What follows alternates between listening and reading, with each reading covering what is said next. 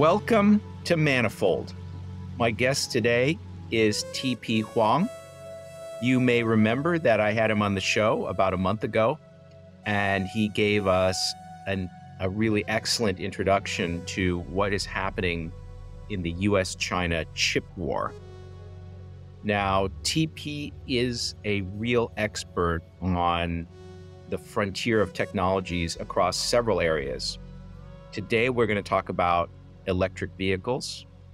And if you follow him on Twitter, you'll know that he is one of the best sources tracking developments in EV markets, not just in China, but around the world.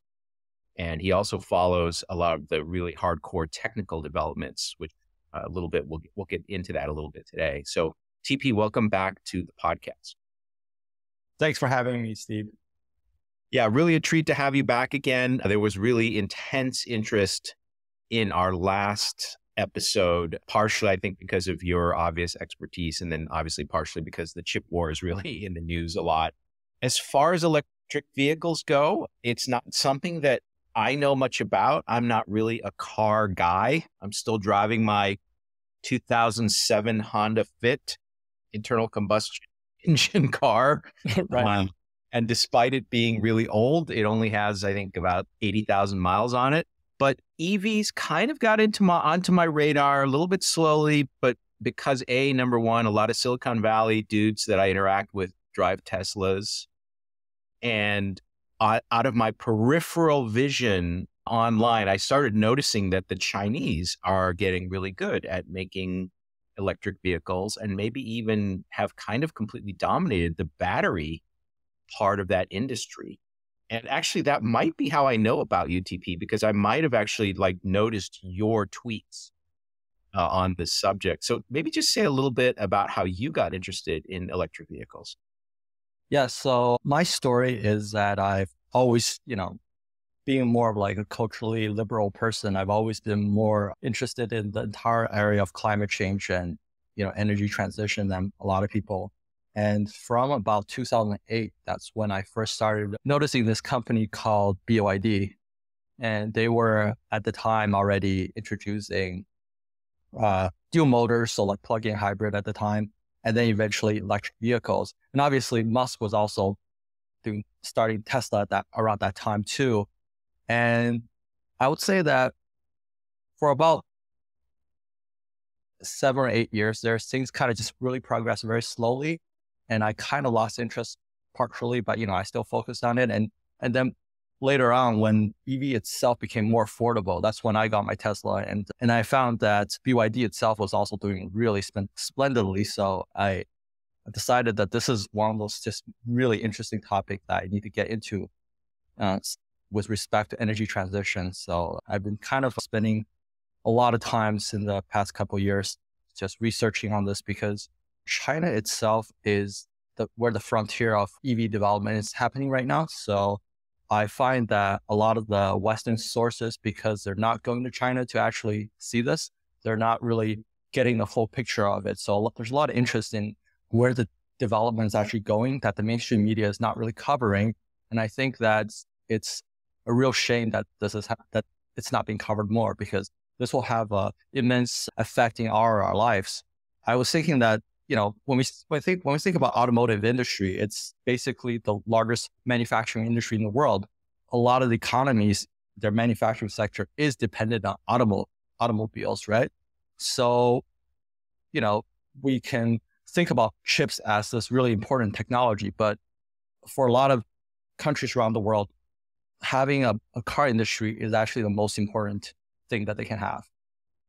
Yeah, you're making an important point, which is that the automobile industry, even though, until recently, people didn't think about it as an exciting part of technology, it is really one of the dominant components of any country's manufacturing supply chain. So you can't be a leading manufacturing country unless you have a strong presence in the automobile industry.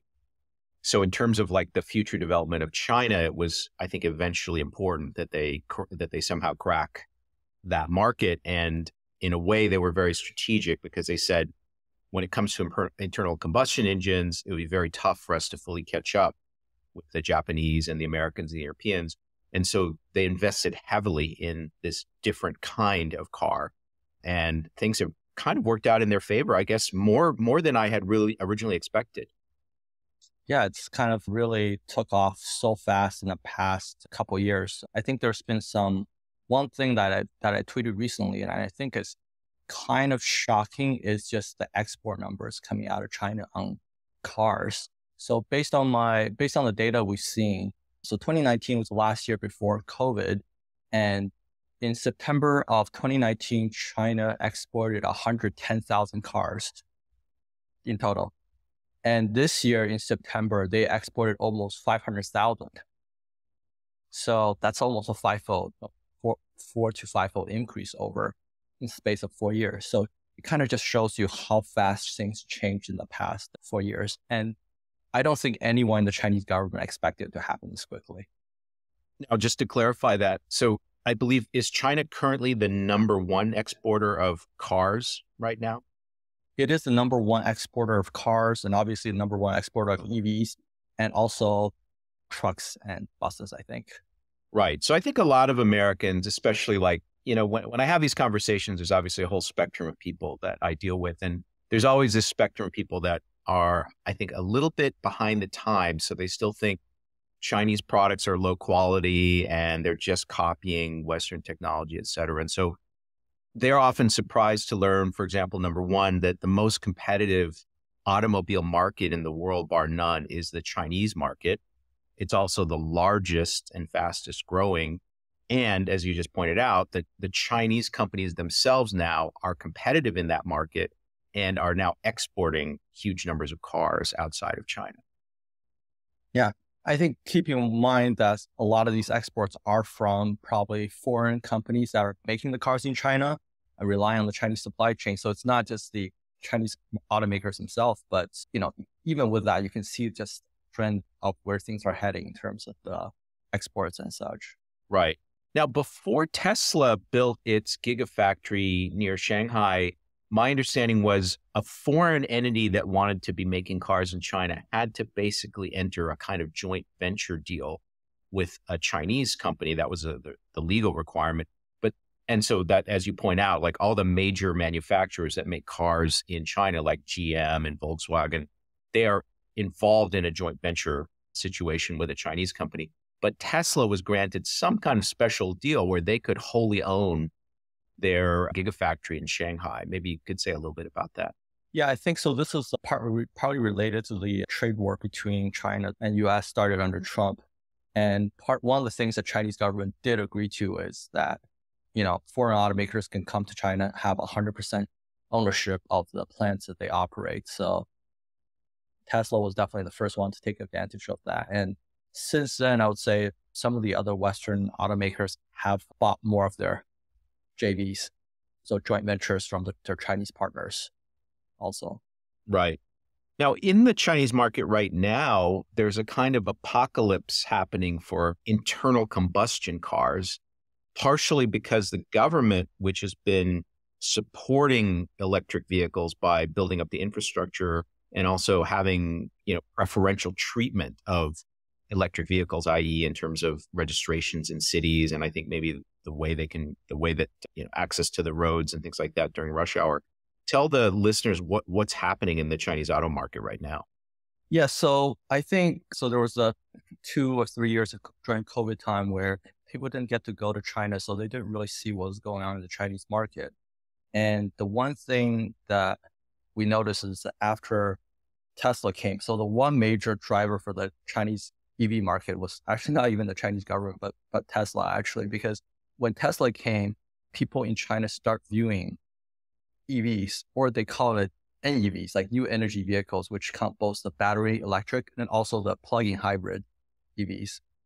They started to see both of these things as, I guess, more desirable, higher value, more attractive. And because of this Tesla brought this new sense of awareness and desire for EVs, then the local manufacturers like BYD, NIO, and XPeng and Li Auto, they start doing better also. And over time, you start seeing every tech company in China wanting to get into the EV space. And then that has added to a lot of the competition. So all the research right now in China are devoted to improving EVs and smart car features.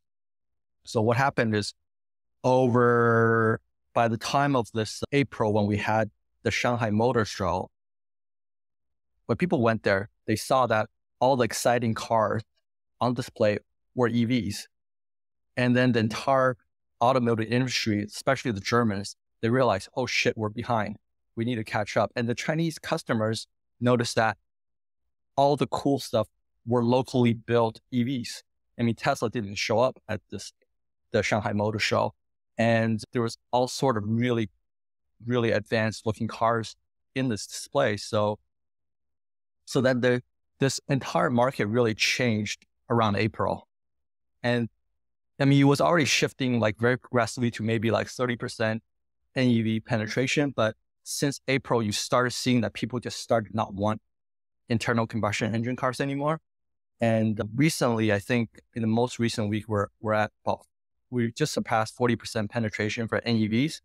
But even more importantly than that is that just what's happening to the internal combustion engine market, because a lot of the legacy automakers are losing money just trying to unload inventory. So the local dealers are closing and they're trying to just selling things at 30% cheaper than what they used to sell them to just unload it. So the expectation is once we get to next year and maybe the year after, we're going to see just NEVs getting to like maybe 60, 70% of the local market. And we'll see what happens to the legacy automakers and the countries that they're from once this happens, because China is the largest market for all the German automakers. And it is, a huge market for Japan and all the Japanese automakers. So if they're forced to not make any more money and probably take losses in China, what does that do to their, overall situation? That's a big question right now. Yeah. So I just want to emphasize again what you just said to the listeners. Already the EV percentage of new car sales in China is like 40%. And that is in an environment where the internal combustion cars are having their prices slashed because the dealers want to, see the handwriting on the wall. And they're just trying to get rid of their inventory. So you would expect in another year that percentage to go even higher. Like I think you just said 60% or more. So you've got a market that's really passing through a tipping point very fast, like just over a period of a couple of years, it's passing through a tipping point. And because the Chinese auto market is the biggest in the world, and it's definitely the fastest growing auto market in the world, all the main manufacturers that people are familiar with, like Volkswagen and GM and Toyota, they are very dependent on that market for revenues. So some, analyst who does a kind of macro analysis of, Western automakers, they need to take this into account in their projections for where the earnings and revenues of those companies are going to be in a year or two. Yes. And I think, even if we look a little bit further than that, it's just the entire idea of what's going to happen with hydrocarbon industry when this kind of growth is happening in the EV industry, right? So there's obviously talks already of gasoline peaking in China around 2024. Right. Maybe I think diesel peaking 2025, Yeah, I think the official government projections, which in China, despite what a lot of Westerners think, they're pretty serious when they make these projections. They're projecting peak gasoline consumption in China within, the next year or two. It's also based on my personal calculation that gasoline itself will happen faster than the government regular projection, because honestly, the governments are way too slow on this. The consumers are already left with, chosen with the pocketbooks. And that's going to have obviously a huge effect in the oil demand in the future.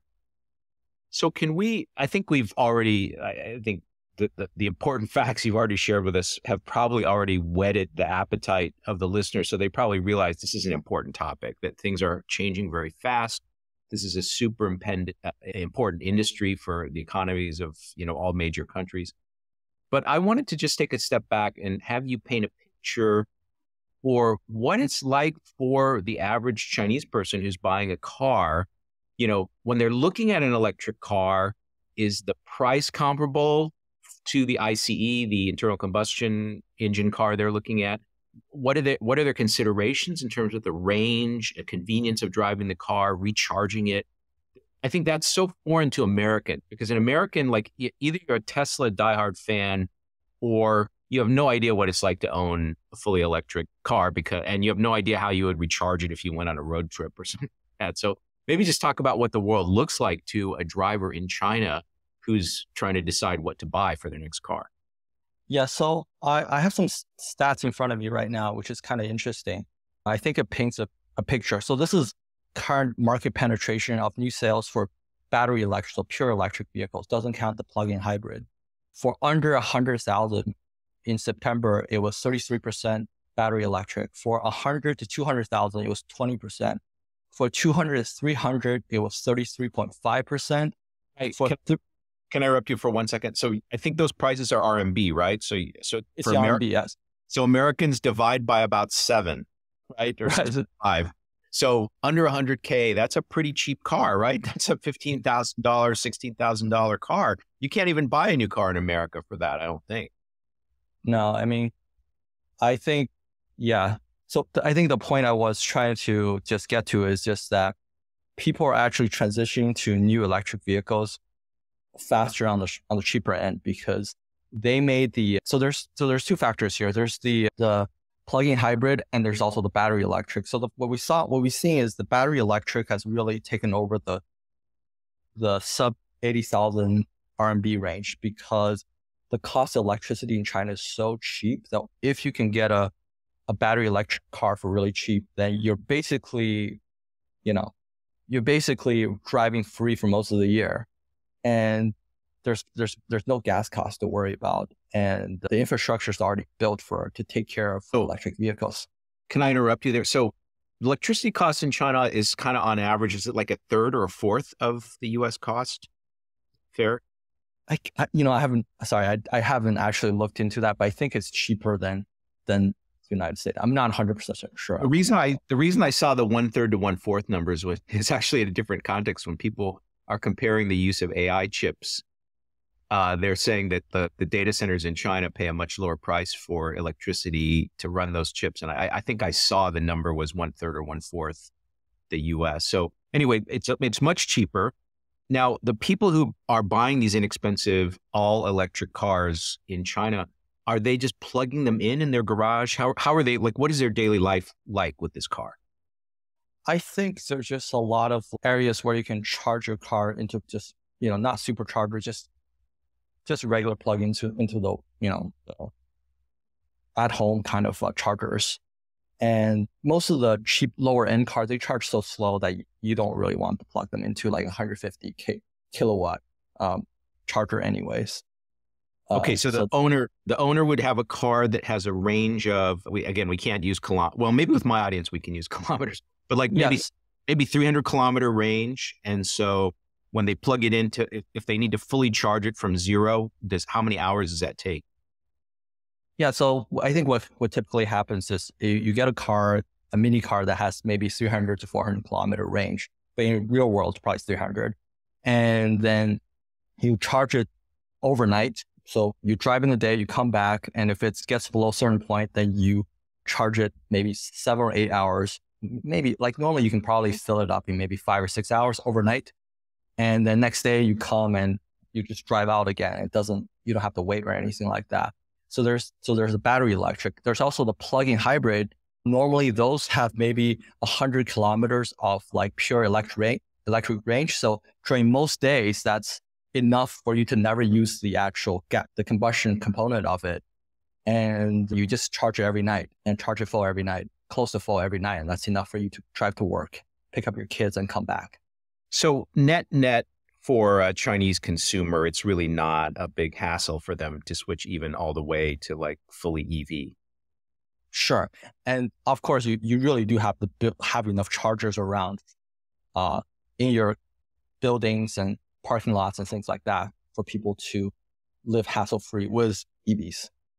And Is there a distinction between like if you're in a tier 1, tier 2, tier 3 city or rural place in China for the availability of that charging infrastructure?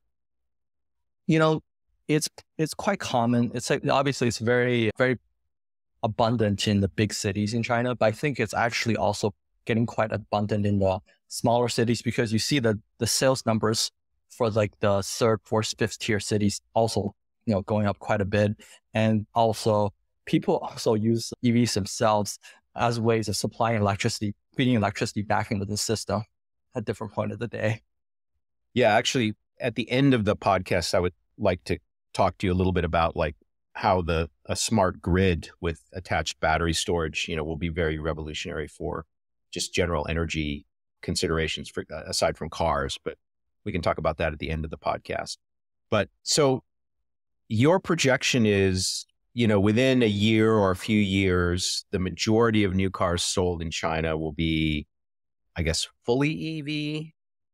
And I think like plug-in hybrid will actually be a mainstay in the Chinese market for the next 4 or 5 years at least. That's my opinion on this. Okay. Because for most people, especially if you are getting to the higher end market, so, for like $50,000 or higher market, people are driving these for longer trips away from home. And there's a lot of off-road new energy vehicles coming on the market, and people just aren't comfortable with the idea of having a pure electric car. Because even the high end, they're saying that we have 700 or 750 kilometer range, but in reality, you might only get 600 kilometers out of them. And sometimes you need more than that when you're going far away from home on these long weekend trips and coming back. So a lot of people are preferring to go with plug-in hybrid for this kind of stuff. And so I think there's going to be a market for that for quite a few years.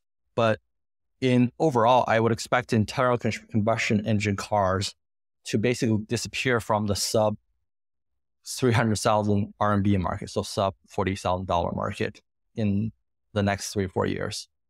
Right. So that's a huge kind of seismic shift for non-Chinese automakers and even some Chinese automakers, obviously. And do you think that there are any, other than Tesla, do you think there are any non-Chinese automakers that will have significant growing market share in this new reality?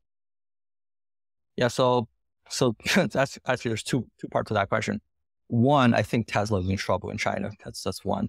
Two, I think it really depends on how hard some of these Western automakers lean on Chinese partners. So we just saw this past week with Stellantis actually taking a 20% ownership in Leap Motor. So there's my projections by the end of this year, or maybe over the first few months of next year, all major European automakers groups will have a local Chinese partner that they were relying on for their EV architecture. So with that, I would say that most of them, especially the Germans, I think they'll remain in the Chinese market. I don't think they'll build on their market share, but I think they will have a place because their brand recognition is still very strong in China. The Japanese ones, I would say that anyone outside of Toyota, the rest of them are all leaving very soon. Leaving China? Yes. Okay. Honda is in a lot of trouble.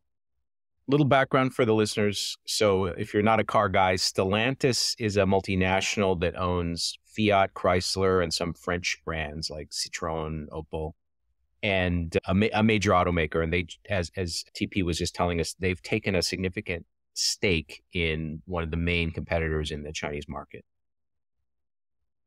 Yeah, it's huge news, I think.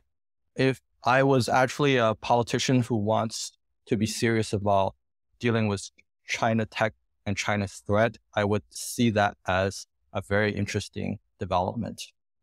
Right. So my personal opinion is the U.S. government is going to block Chinese penetration of Chinese cars and EVs into the U.S. market. And they're probably they are leaning on the Europeans to do the same. But the fact that a company like Stellantis is, and Volkswagen and others, they want to continue being successful in the Chinese market suggests that they're not going to be able to, or they're going to push their politicians to keep their market at least partially open to imported Chinese vehicles. Yeah, so I think with that, the problem with facing the Europeans is this.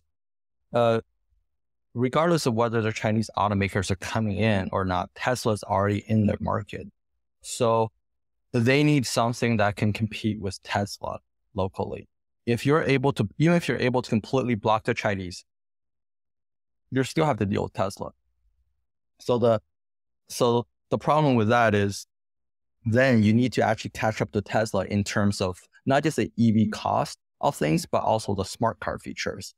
And right now, all the smart car development is going on in China. So this is why I say, like, you can't use, I guess you can try, but you really, long-term, you cannot block progress in technology. And the world as a whole is moving toward using more smart product, more electric-based product. When I first came to New York City, this was in 2006, everyone was using a BlackBerry, everyone. And then within a year, iPhone came to the market and, BlackBerry died in a few years, right? So the legacy automakers are BlackBerry right now. So if they don't try to use the latest technology, they're going to suffer the fate of BlackBerry. So let's come back to that in a second, because the smart aspect of the car, I think, is super important. But before we do that, let's finish up with the electric power aspect of the car.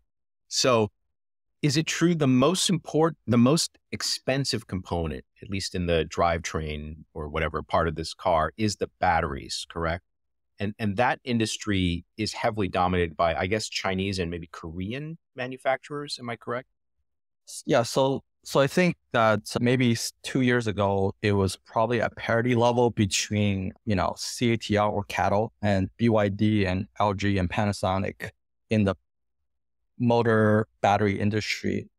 And then as time went on, I think the Chinese competition and investment in the area allowed the Chinese players to overtake the Koreans and the Japanese in the market share. So now you're basically seeing that the Koreans have disappeared from the Chinese market completely. And the Chinese battery makers taking over. And one of the interesting part of this is how they've been able to cut down on the cost of batteries. So maybe back in 2020, we would have seen, battery costs are just super expensive. But then over time, they really improved on the battery chemistry. So we're no longer using these very expensive stuff like cobalt and nickel in our batteries. They're using a lot of cars in China and around the world now are using what they call the LFP technology. So lithium iron phosphate. So we still use lithium, but we use more iron phosphate, Obviously there's different chemistries around, but they're trying to lower the cost as much as possible. And going forward, there's a lot of development right now on sodium ion batteries. And the goal of sodium ion battery is just to get it cheap enough, but dense enough that you can use it in energy storage systems and also mini cars. And then you can leave the more expensive cars to using the lithium chemistries when it comes to batteries. So what this has happened is basically cut the battery cost down to a point where it's no longer the most expensive portion of the cars. It is still costly for depending on the type of battery you use. But if you use LFP or sodium in the future, it's going to be a much smaller portion of your cost. And that's how we're able to see all these mini cars that are dominating the sub 100K RMB range in China right now. Right. So just to recapitulate that, so there's been a lot of innovation in the chemistry and also even the physical design of these batteries to make them more efficient. And it's happened very rapidly. I would actually point to that as an example of places where Chinese companies actually can innovate extremely well, because I think most of that innovation is due to Chinese companies.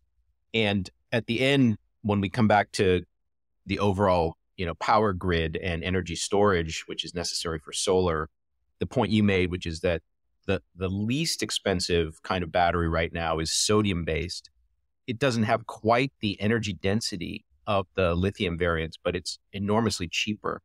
And you don't need the density for power grid storage applications, because obviously it's something you move around on a vehicle. It's something you attach to your grid, and you can use it for power, for load shifting. That is a very important breakthrough, the low cost sodium batteries, which I think, will affect our ability to use solar power in the grid. Definitely. So you mentioned, probably some listeners are pulling their hair out wondering, why did TP say Tesla is in trouble in China? Because there are probably some people very concerned, like they own some shares in Tesla, and they want you to elaborate on why you said that. Yeah. So this is actually this would be a controversial position to, I guess, our Western viewers. But if you're in China, this is actually commonly held belief at the moment. And it's actually the data actually shows it, because there's a couple of things going on right now. When Tesla came in, it had a major advantage in terms of technology, because it was bringing in a hyper efficient electric train. It was able to build the cars at a cheaper cost than most Chinese competitor, except for BYD. BYD is its own story, so we can talk about that later.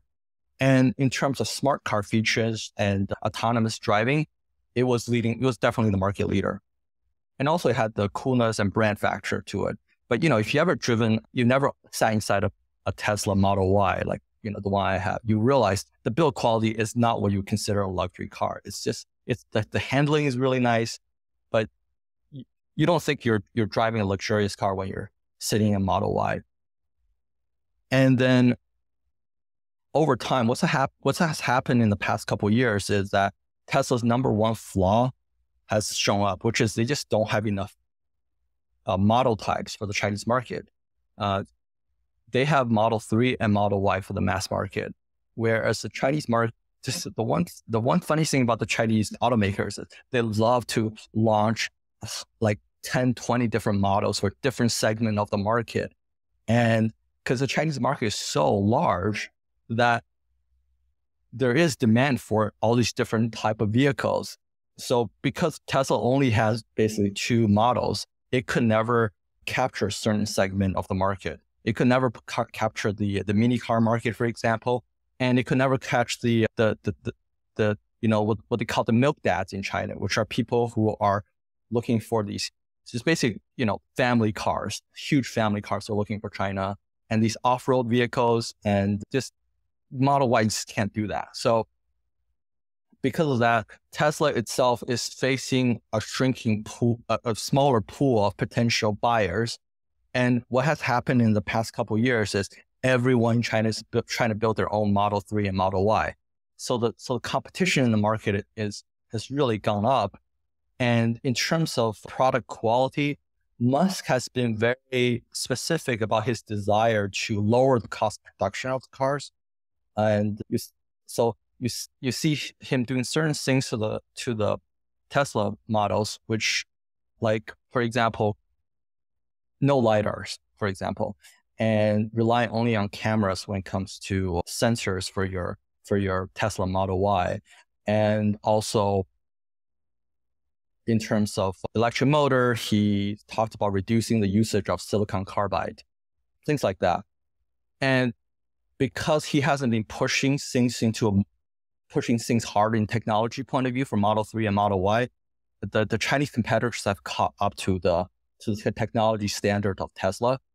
And so now that he has to compete against all these competitors who, a lot of them, I would say they're probably not getting great margins aside from BYD. But they're really looking to get a space of this market. So with this increased pressure and competition in this market, you're seeing that Tesla has to keep cutting prices to generate sales. And it needs to keep on generating sales so that it can ramp up production at this Shanghai Gigafactory. And this Shanghai Gigafactory is by far the lowest, the factory that can produce its EV is the cheapest. So I think people who are following this would all admit that definitely Tesla is in for a difficult fight in China. But obviously there's some disagreement, right, about whether Tesla can still win out and just how good the Chinese competition is. For that subset of my listeners that really are just 100% America-based and don't believe any information coming from China, you really just need to go online and look at reviews of, say, BYD cars, maybe by Europeans or Australians or even Israelis, and comparing the quality of those cars to Teslas and such. And you can see that, I'm not an expert in this area, but I've watched some of these videos and you can see there's some kind of parity now. It's a very competitive situation. And it looks like Tesla is going to be under significant pressure from its competition in China. Yeah, so I think part of the thing is that the Chinese market right now, the crazy thing about the market itself is just moving so quickly that unless you're actually on the ground and looking at it, you really can't just see how things are moving. And these are the things that Tesla China people probably realize. And I'm sure they've gotten the message across to us, but I'm not sure they figured out what they want to do with the current situation yet, because they still derive a pretty large chunk of their sales from China at the moment. And in terms of production costs, it's because the supply chain in China for EV industry is fully built and fully scaled.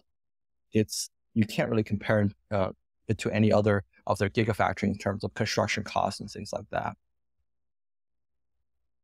So before we get into the sensors and the brain and the AI in these cars and in other cars as well, not even non-electric cars, is there anything you want to say that's specific to the electrical aspect, the drivetrain, the battery technology, and anything you want to say about that before we leave the topic?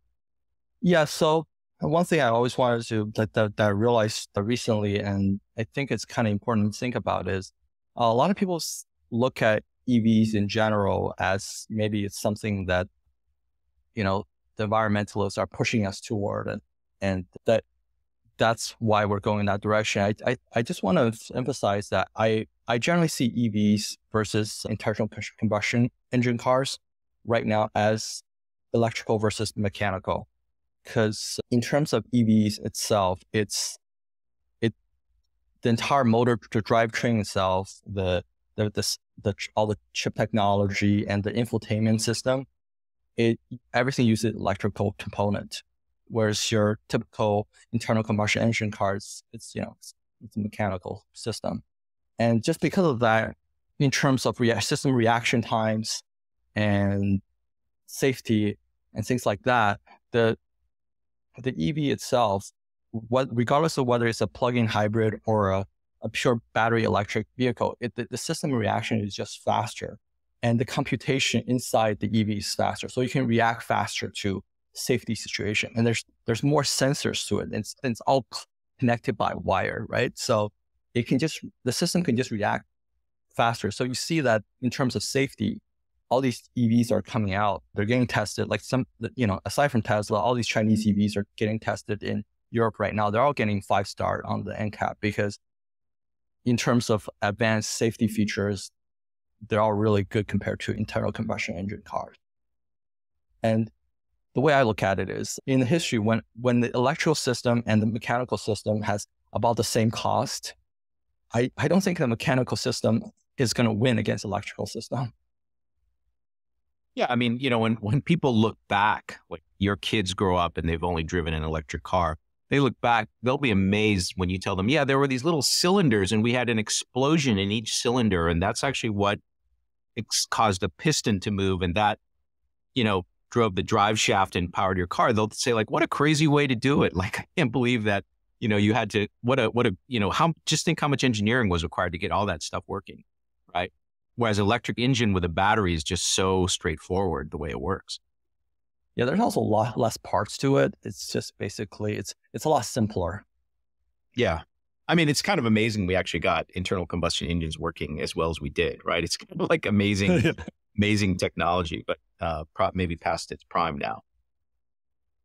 Yeah, I think that's what the people are thinking in China. That's why they are most people are moving on to EVs now. Great. So let's talk about the brain in the car and the sensors. So, obviously people heard a lot, 5 years ago about autonomy, self-driving cars. And I think a lot of people have, maybe it's traveled the usual Silicon Valley hype cycle where initially people got super excited and started extrapolating like crazy what the world would be like with autonomous vehicles. Then it turned out to be a slightly harder engineering problem than people thought, and there wasn't as much progress and fortunes were lost. And now people are have kind of forgotten a little bit about autonomy, but slowly but surely it's creeping into the world. So maybe you can talk about the state of autonomous vehicles in China and the sensors that they use. Yeah. So in terms of smart cars, I'm talking about there's several components we're talking about here. There's a smart cockpit, and there's a smart energy management, and there's also what we call ADAS, which means the assisted driving, automotive driving assistance system, something about that. So basically the autonomous driving features. What we've noticed in the Chinese market is that EVs have traveled this in the direction of consumer electronic industry. So there's a pretty famous case of the company Geely, and they actually bought a smartphone company called Meizu. And at the time, I thought it was a crazy thing. Why are you trying to get in the phone industry if you're an automaker, right? And it turned out, based on what one of the Geely people explained to me, is that they were doing it because they wanted to learn as an automaker how to integrate smart car features into their cars. So in terms of what we call the smart cockpit features, you have your electrical controls. If you have displays like a sound system, you have your infotainment screens, you have your HUD, head-up display, and you have various controls. And then you have your, what they call in the SoCs, the system on chips on top of that. And then you have your auto OS on top of that. So yeah, you could have for different cars, you can have different operating systems sitting on top of your hardware computation layers. And then on top of that, you have your different app systems like Apple CarPlay or Google CarPlay, something like that. And then on top of that, you have all the different apps that you can use to run your system. And what you've noticed in the Chinese market recently is all these smartphone OEMs are looking to somehow get themselves involved in the car industry. So Huawei was like the pioneer in this industry. It developed its Harmony OS that works through not just your phone, the computer, but also cars and other devices. So as soon as you get into your Huawei car, if you have a Huawei phone, it's actually can control the car itself. You can use that to control other Huawei devices at your home and such. The next one that's really gotten into this is Xiaomi.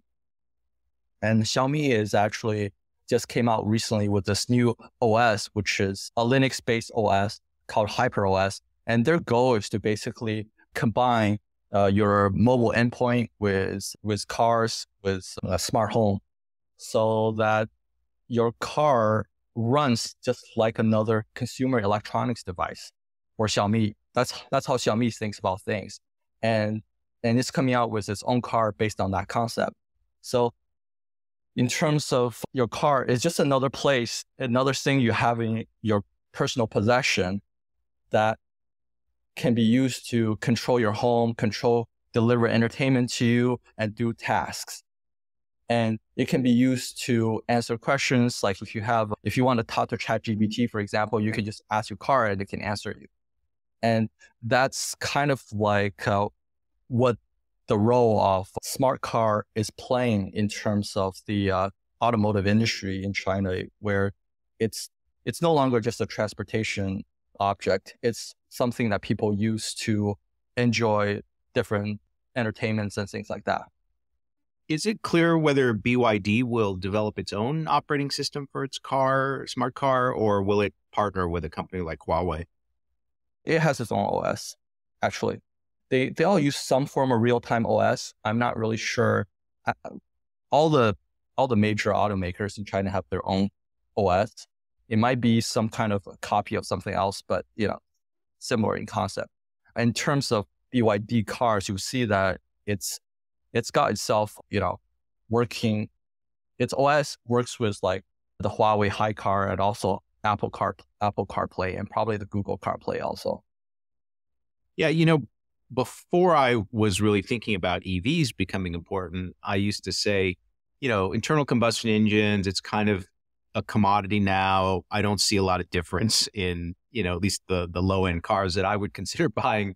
I don't see that much difference in the powertrain and stuff like that. So the differentiation will be in the, infotainment system and the smart car aspects of it. And the legacy automakers, I think, don't really understand that. That's obviously more of a software and information technology industry. And there's no evidence that they really understand how to do it right. Yeah, so I kind of want to talk about that too, because there's some really interesting news came out this week, which is Volkswagen decided to fire 2,000, or at least it wants to fire 2,000 more people from its software company called Cariad. And if you go to China right now, one of the main topic is BYD in trouble because it doesn't do software as well as Huawei.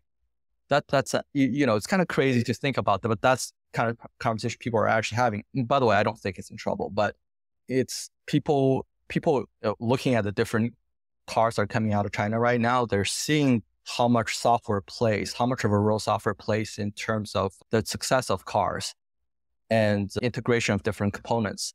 And you kind of need that, because without a firm software engineering culture around, which is the case with a lot of the legacy automakers, you will struggle to do the software hardware integration of getting all these infotainment system and also this autonomous driving features into your cars. And if you think about it, in terms of if you want to do autonomous driving features, you have different sensors, you have different cameras, you have different millimeter wave radars, you have also LIDAR, and they're all bringing in a lot of computation data into your platform. And with this, you have to use a really highly powerful computation chip. A lot of people use NVIDIA or an X at the moment, and then you use this data to figure out where to turn next and whether to accelerate or stop, things like that. And then you have to also do your own big data center where you're training models against driving data and try to figure out a large model or algo that works for your autonomous driving features. So all this stuff takes software developers, AI developers, and things like that. And these are things that Germans, I don't want to offend Germans, but they don't have a software industry. And then if you look at how the world software industry has developed, and it's basically dominated in the Western countries by, the big American tech companies. Yeah, I think it's been said that in the world right now, the only two countries that really can do world-class software engineering is obviously the United States with its big tech companies, and then the Chinese with their big tech companies. And I agree with you. It's been observed that there isn't really, although individual Germans are obviously extremely well-trained and talented, they don't really have the corporate infrastructure to really take on a task like this. Yeah, and I'm not saying the Germans or any of the European can't program, but rather that even the European industry itself is probably, most people when they grow up and they're software developer, they probably want to go join Google or Facebook or Apple rather than Volkswagen. Yeah. So I think what you pointed out is that there's going to be a lot of computation on the car because you're not going to want to do it in the cloud, because for safety reasons, you're going to want to do it as fast as you can in the car. You're going to have to deal with lots of data fusion from pretty complicated sensor data. And then the actual AI code or the autonomy code that the car is running, whatever company provides that is going to be doing tons of offline training in giant data centers to have an actually smart, AI that makes the right decisions in piloting the car. So it Yeah. becomes like a super intense, information technology problem. Yeah. And I just want to point out, I think that's what Tesla has been planning all along, which is they have their own huge data center. And in terms of their cars, one of the things that apparently drove them toward eliminating LIDARs was they wanted to reduce the amount of data clutters. So they don't really have LIDARs on their car. And I think they're trying to rely purely on cameras. And because you don't have to do as much sensor fusion in terms of figuring out what the picture looks like. Right. So I think you and I talked about this, or maybe Taylor Ogan and I talked about this. Okay, so LIDAR is a laser sensing technology, which used to be quite expensive, but the cost has dropped tremendously, again, thanks to innovation on the Chinese side, to the point where it's quite inexpensive to get it as an option on your Chinese car if you're buying a car in China. Elon Musk famously sort of said at one point, oh, I drive my car fine, or humans drive their cars fine with just visual input data, like, visual, visible light.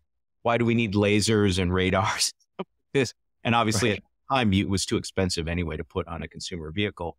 So I think Tesla's push toward autonomy has always been based on, actually just the visual input.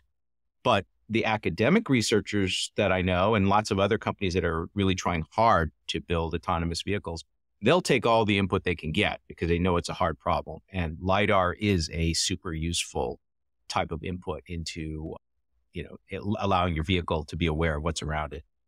Yeah. So I just want to address something about the cost side of things is that I think if you don't, this is one thing where I think it's very important for people to go inside China and look at what's going on, because I don't live inside China clearly. And I see these things happening from abroad, because if you just look at the news coming out of China in terms of from maybe a year ago, in terms of how they're building up, or 2 years ago, from how much BYD is scaling up its various battery components and then battery factory production, to how it's raising its production of power chips, then you knew back then that the battery prices are coming down. Then you also know that the power chip prices are coming down. And what we're seeing right now is, even though the LiDAR prices have come down a lot already, and adoption has, I think for her side, it's one of the leaders for supplying LiDARs in China. Its deliveries 10x from last year to this year. But it's going to get a lot cheaper, because I'm looking at right now at the Chinese market where the core component is what's called a VCSEL, VCSEL. I don't know if I'm saying this correctly, but I'm seeing that the production right now for 2025 is so much higher than what is right now. So we're going to see an overcapacity, or at least enough capacity to keep up with any kind of demand that we have in a couple of years, which means that the cost for LiDARs is going to come down tremendously. The cost for millimeter wave radars are going to come down significantly also. And the resolution on the millimeter wave radar is going to get good enough where we might not need LiDARs for level 3 or level 4 driving. I don't know. We'll have to see how this plays out. But that's what a lot of people in China are trying to just figure out right now. Can we do full L3 or level 3 or level 4 autonomous driving with the lowest cost possible? And what is the amount of computation we actually need for that? And we don't want to use any more than that, because we want to keep the cost of the system under 10,000 RMB, for example. Right. So again, another aspect of the automobile industry, in this case, autonomy and the sensors, which is changing super fast. And actually, large part of that change, or maybe most of it, is actually driven by what's happening in China now. So again, like, I think most Westerners could easily miss this if they're not paying close attention. Yes. And I think that if you're not into Chinese EVs, even if you're just looking at what DJI drones came out recently with their electro-optical LIDAR system, and the performance it's showing it's better than anything the Russians are using on the battlefield. Let's put it that way. So the technology for this is just improving so quickly, and the cost is coming down so much. It's fun. It's so funny because TP, the next episode you and I do together is going to be about Miltech, Chinese versus Western military technology, and just looking at what's happening on the civilian side with these sensors, it's hard to believe that the drones and missile systems and satellite systems that Chinese have are actually behind the Western side when it comes to the sensors, because it's pretty clear to me that the Chinese have pretty much caught up and in some areas surpassed Western technology for a lot of sensors relevant to military technology. Yeah, it's kind of crazy, and I think it's been a very recent thing. And I'm not sure that the Chinese military, the military contractors, they're always behind in terms of tech. So I'm not sure they actually caught up on the technology. But I have seen some autonomous, what they call the UGVs, or unmanned ground attack vehicles in China recently, that are using the same technology you would see on the on your level 3 or level 4 ADAS system. Yeah, I think, for example, where I first noticed this was the Chinese were putting actively electronically scanned radar systems in their missiles, long-range missiles. So the missile could actually be very autonomous near the end of, it might fly several hundred kilometers looking for the enemy fighter or bomber. And then at the end, it's fully capable of finding it and using its own sensors for final targeting. And that was done, I think, before the Western systems had AESA radars on their missiles. So you could see the Chinese were actually sort of getting ahead in certain areas. Yeah, and it's all about just industrializing, scaling up production. I mean, AESA radars got so cheap in China now that they put them on weather radars.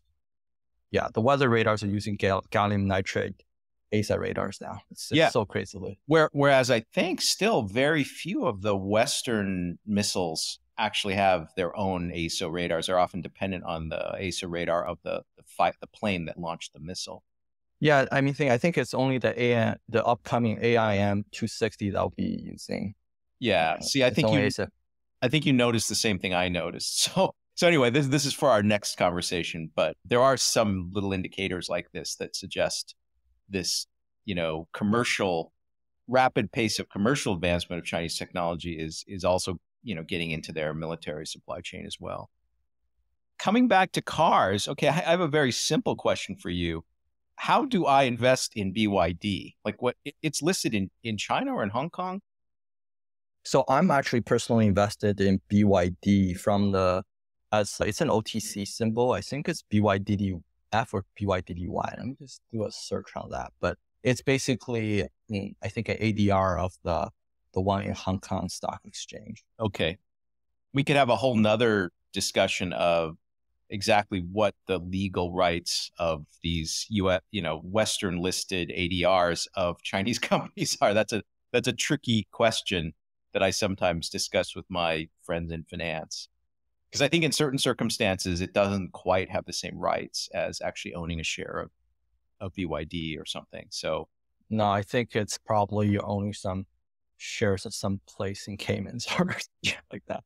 Yeah, which then that entity is entitled to some share of profits, or it's very tricky how one should value these things. But anyway, okay. So I don't even have to go to the Hong Kong exchange. I could just buy these OTC listed things from my ordinary broker, I guess. Yeah, I brought it on Schwab. Yeah. Okay, that's good to know. Now we're a little over an hour, and I did want to shift over eventually to the implications of cheap battery storage to, the overall power grid and things like this. But before we do that, maybe let's finish up if there are any important aspects of the EV industry, how you think it's going to progress in China, how you think it's going to progress outside of China, how geopolitics is going to affect it. Anything that you want to add before we leave that topic would be great. Yeah, so I think the one company I've been following and I want to always talk about is BYD, because it's really an extraordinary company in its own way. And I think it's going to change, the company itself is going to change the world in many ways. But the one thing, if you listen to Wang Chenfu, the CEO, the founder CEO talk about, is he's very precise in understanding why he's, building BYD and the demand for electric vehicles and his entire business model and things like that. So if we go back to like why, people originally want, the environmental reasons where people wanted to get EVs. And there's always this discussion, when it comes to climate change and energy transition, why should we do it while, China is not doing it? And one of the things I really want to point people out to is that China and America are two different countries with two different strengths and weaknesses. Like different countries have different advantages and disadvantages, right? So one obvious thing is America has this great, depending on how you look at it, but it has a really large natural gas reserve. It has this great fracking industry that generates a lot of profits. We get a lot of cheap gas here. Whereas China does not have much of oil industry. Like it doesn't produce as much oil. Like it's not its largest importer in the world. And it also imports a lot of natural gas from Russia, from surrounding Central Asian countries, and it buys from America, LNG from America and Australia and various countries. So it's a major energy importer. And this has always been viewed as a huge problem in China. And part of the reason that Wang Chenfu thought about this is that he looks at this as, how do we get China to be energy independent? How do we get China to be energy secure? And what does China have more than anything else? It has a lot of desert. It has huge amount of deserts. So his view is, if we can put a whole bunch of like solar panels around China, then we can be energy independent. And because solar panels themselves are very intermittent in terms of power storage and things like that, we need energy storage system and we need smart grids to handle that. And that's why I'm going to invest in building my own solar panel industry. I'm going to build my energy storage system. I'm going to build my smart grid. And we need EVs, so we don't have to import as much oil to be energy secure. And he's doing this not just for the passenger vehicles. He's also spent a lot of money investing in mass transit. So he has his own sky rail that he uses that it's entirely battery powered, that can carry a lot of people. He has this bus division, trucking division, forklift, different kind of commercial vehicles. And he's also trying to supply that to other commercial vehicle companies. So his entire model is not just EVs. So BYD's entire model is not just EVs, but how do we perform the entire energy transition for China? And then since we have this now for China, now we can go to other countries and say to them, okay, we can help you do energy transition. Do you want my help or not? And so what happened in April is that when President Lula of Brazil visited China, he didn't really want to talk to Xi. He wanted to go to BYD and talk to BYD. So it was very important for him to go to BYD and get BYD to build an EV and a new energy industry inside Brazil. So BYD was already building like commercial vehicles and solar panels in Brazil. And after Lula's visit, BYD said, okay, we'll agree to expand our presence in Brazil. We will build batteries in your country. We will build cars in your country. We will build trucks in your country or buses in your country. And now Brazil has something that can carry in terms of manufacturing in the next couple of decades. And, those are the geopolitical influences that a company like BYD has. And, when Gavin Newsom came to China recently, he went to the BYD headquarters, and he's not the only one. Like all the major leaders, when they come to China, they go to BYD headquarters in Shenzhen now. That was an amazing summary. I think BYD, I agree with you. It's one of the most amazing companies in the world today. I mean, in a way, like maybe more amazing than Elon's, portfolio. Although obviously his portfolio is pretty impressive But, those different components you talked about. So first of all, just in the last few years, EVs have gotten to the point where in terms of cost, practicality, the desire of people to own them, it's basically we've passed this tipping point now where most people could, maybe not in America, but in a lot of countries could switch to EV mobility. And that just wasn't true even a few years ago, right? Yeah, So, I think also back in one thing that Tesla was able to do that few other companies was able to do until BYD was just scale EVs. You see that Ford and GM recently canceled their EV plants. It's not easy to scale your EV production, but Tesla was probably the first to do so.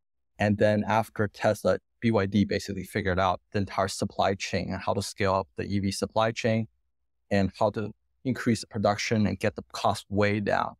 And that's going to have a huge impact on how the rest of the world buy things. So in Asia now, you can see that BYD cars are coming to these markets in Southeast Asia that was previously completely dominated by Toyota and Honda.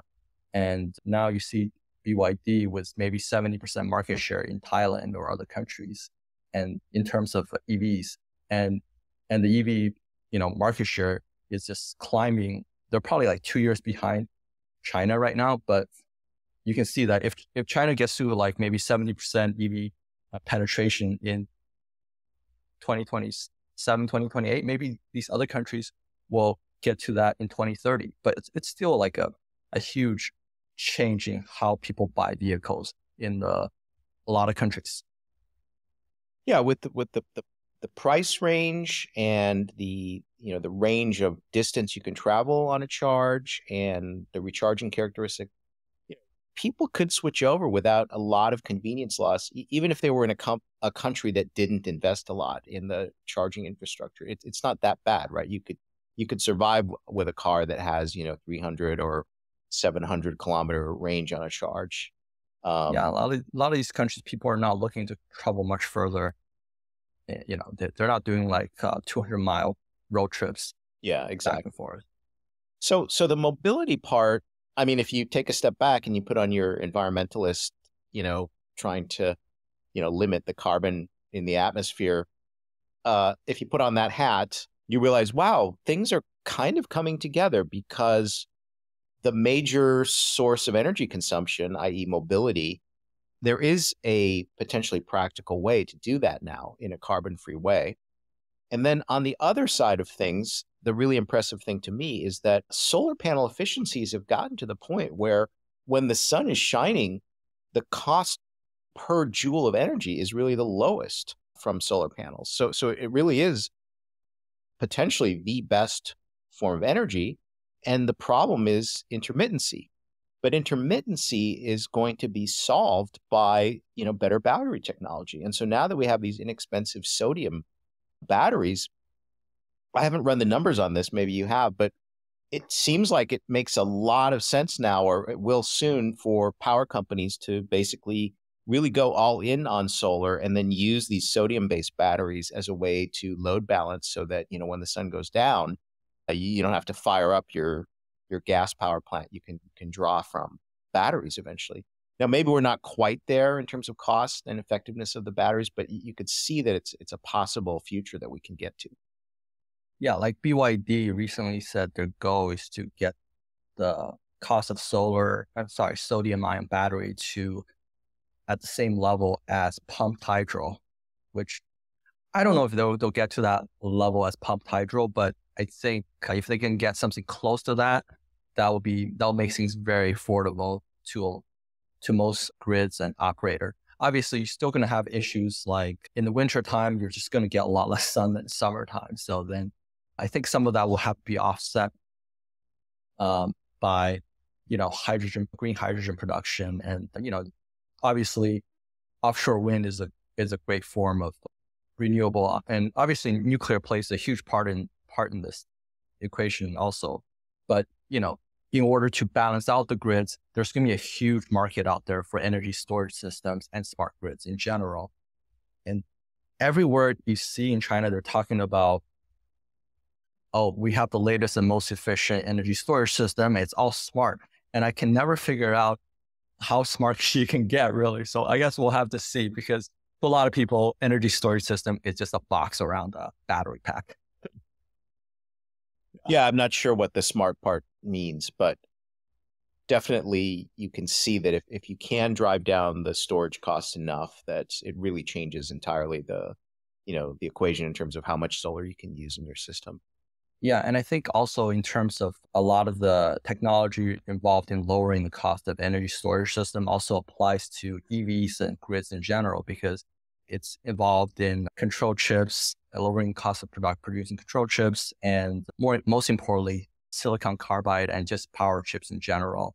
How do you produce the most efficient power chips that are silicon based or silicon carbide based, or maybe gallium nitride based, that are just more efficient and have the least amount of energy lost? And those are kind of the important portion to think about. There's, as I mentioned, I think you and I were discussing, I guess before in our previous podcast, we were discussing this in the context of, what was it? Oh, I think it was analog chips that are used in modems and phones.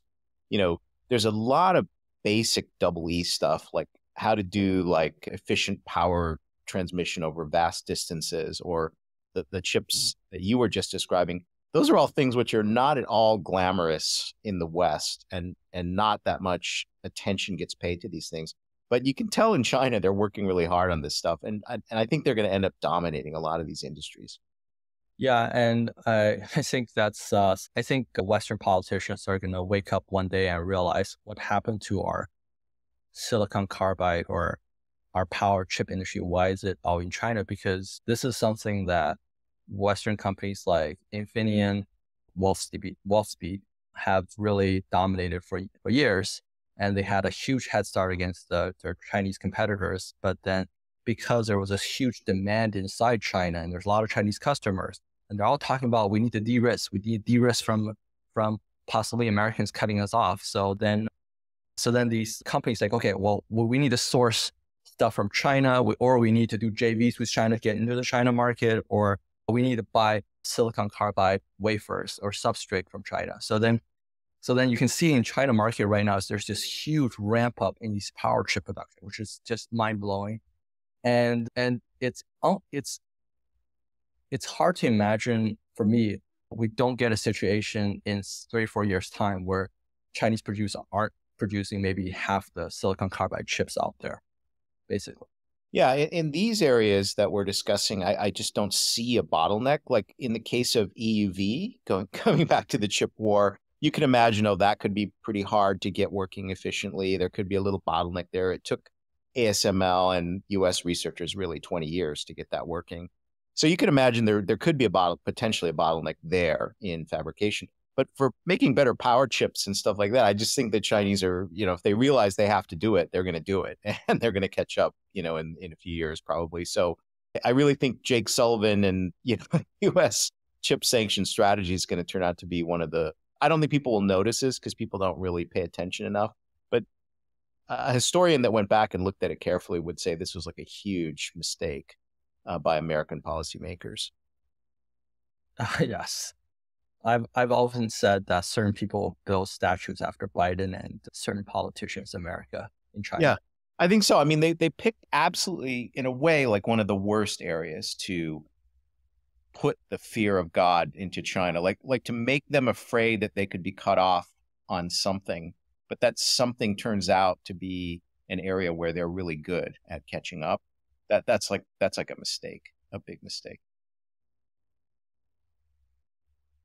So, all right. Any last comments you want to make on mobility, electric vehicles, autonomy?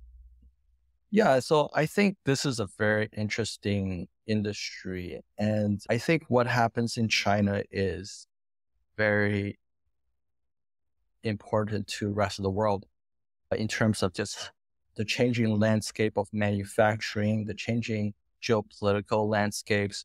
What happens if China has all the latest technology, and in terms of automotive industry, what happens in China if it figures out how to integrate different, devices all into the same operating system. What happens in China if they figure out how to get, your AI, large language models in your smart cockpit working that can control your home and completely change your lives? Because countries around the world, people around the world are going to want that technology. It's not something where sanctions can hold, like protectionism can hold that back. So at a certain point, countries are going to say, okay, we're just going to want the best and the latest from China rather than, America. And that's going to be a problem for certain people. And also we've noticed from this past week was the GM and Ford announcement. And also if you just look at the Rivian production numbers, the EV supply chain in America is not ready to fully scale up, in my opinion, at least. It hasn't shown the ability to show us to like really ramp up yet. And because of that, if you want to get the latest technology, if you want to be able to get cheap, affordable EV technology, you have to go to China right now. And politicians keep thinking that the reason why China has this advantage in batteries is because of central planning and things like that. While central planning did help setting the policies, end of the day, it was the companies themselves, like BYD and Huawei and others, Li Auto, that actually did the hard work. And because there's so much competition, that they drove each other to innovate to deliver the best product for the customers. And they also have the widest base of supply chain and local talent in terms of developing new, AV industry, which have applications that go beyond cars.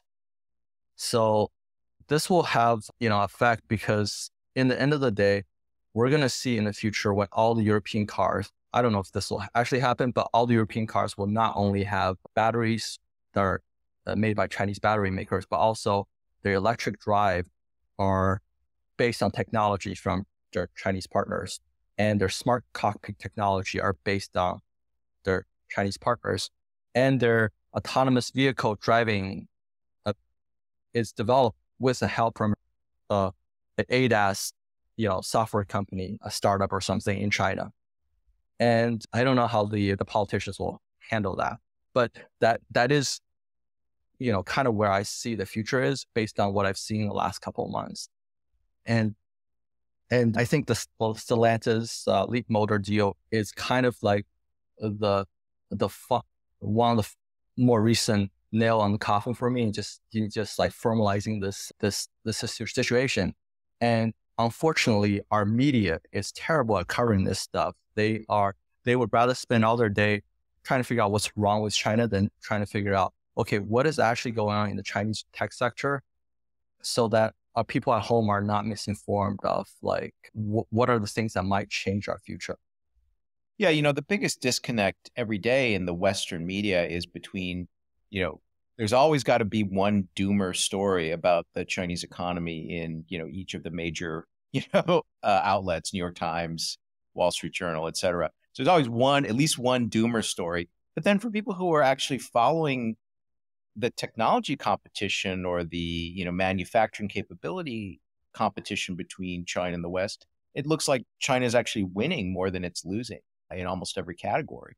So there's just a huge disconnect. And yeah, it's definitely a disservice to Americans who actually want to know what's actually happening in the world. Definitely. I think it's very important to just keep an eye on it and see what's going on, because I think there will be a lot of news that might shock people over the next couple of years coming out of China. Yeah, I think, unless you pay pretty close attention to individual technology sectors, you just won't notice the pattern. But like, just to take an example, in the room that I'm recording this podcast in, I have a big screen TV made by Hisense, and which cost only a few $100. And I'm old enough to remember a time when flat panel displays were first coming out. All the display technologies were controlled by, Japanese, American companies, maybe Korean companies. And they used to say, oh, the Chinese are making these cheap TVs, but they don't even, their margins are terrible because they don't really control the display technologies. They're just assembling stuff. But now that situation has totally changed, where I think now if I'm not mistaken, it's basically just the Koreans and the Chinese that are still in it, battling it out for dominance in display technologies. Yeah, and the Koreans are slowly getting knocked out of LCD, and they're even lost their, now even in OLED, the Chinese producers have a higher market share in Q3 versus Samsung. Yeah. So now if you were a young person and you were just becoming aware of like display technologies, you'd be like, oh yeah, I guess the Chinese have always been good at display technologies. But I'm old enough to remember a time when they were just mocked as just like dumb assemblers, like peasants assembling things with almost no margin for these other companies from other countries that, quote, could really master the technology. But of course, that's all gone now. Like now the Chinese actually mastered the technologies. And that's just, if you pay attention, it's happening across just huge range of different technologies and industrial sectors. Yeah, and when one of the Chinese automakers, Chery, when it first came to America, or it might have been Geely, one of the companies had their car being tested in the Euro NCAP. And it was really a horrifying sight because it got a 1 star and the car just disintegrated in these frontal crash tests. And now that you look at these Chinese EVs, like the BYD ones or the Neo cars that are getting tested in Euro NCAP, they're all getting 5 stars.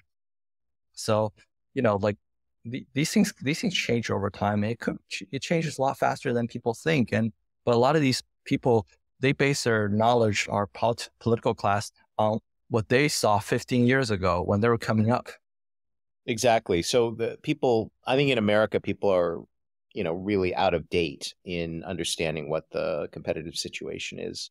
And the place where that really counts is if our policymakers are overconfident and think we still have cards to play that we really don't have to play, they could miscalculate and, it could end very badly for the whole world. Definitely. All right. Well, TP, this has been another great episode. Of course, I'm still looking forward to our Miltech episode. And I want to thank you again. Everyone should follow TP on Twitter. I believe it's at TP Huang, Huang, on Twitter, or on X, I should say. And he is one of the best sources for information about things like China technology, electric vehicles, and semiconductors. So, and a little bit apparently on OS, operating system, and AI now, because good. I am a software engineer by trade, so a little nerdy in this area. Excellent. All right. Well, I want to thank you again for being on the show. Thank you.